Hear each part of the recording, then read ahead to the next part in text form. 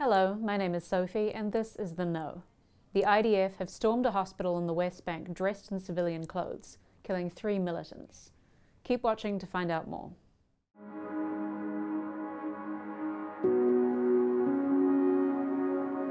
Viral footage shows armed men dressed as Palestinian civilians storm the Sina hospital in Jenin, West Bank. CCTV footage from the hospital shows Israel's undercover unit consisting of both men and women storming the hospital with their assault rifles pointing in every direction. The group appeared to be dressed as civilians, with some as patients and one seemingly wearing a doctor's white coat. One man can be seen holding a wheelchair with one hand as the unit takes position. A baby carrier can be seen being held by another. As they push through the hospital, one individual could be seen being held at gunpoint as he raises his hands above his head. He then has his head covered before the group move forward. According to the Israeli military, the undercover unit killed 3 fighters that were inside the hospital.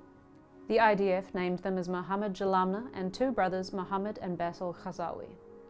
Since the October 7th attack, the Israeli forces have killed around 357 Palestinians in the West Bank, while the Israeli settlers have killed at least 8, according to the United Nations.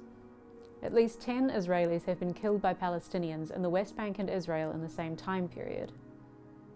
There have been nightly raids in the West Bank, particularly in the Jenin region, where there is a significant militant stronghold. Thanks for watching The No. Don't forget to like, comment, and subscribe for more daily news updates.